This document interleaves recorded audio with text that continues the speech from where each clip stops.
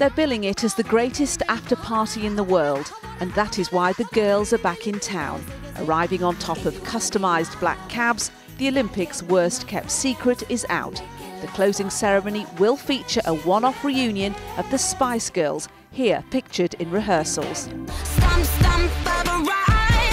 And there'll be more girl power on the bill. Jessie J has been rehearsing too.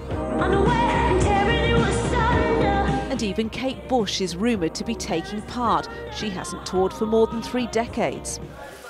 From Bush to Boris, he'll be on stage too, handing over to the mayor of Rio, the next Olympic city. Eduardo said that he was worried I was going to do something crazy in the closing ceremony. I can't completely guarantee that I won't do something crazy. As with the opening ceremony, the emphasis again has been on saving the surprise. But with so many performers, this has proved a tall order. George Michael, for example, has been tweeting away about his involvements. Obviously a bit nervous, he says, but rehearsals are sounding great so far. Maybe he just wanted to be free.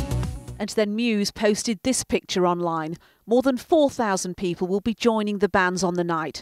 Rachel Connolly knows the thrills of being involved. She got a part in the opening ceremony. It's only just now, once the Olympics is starting to come to an end, the closing ceremony is coming forward, that you start to realise how big it really was.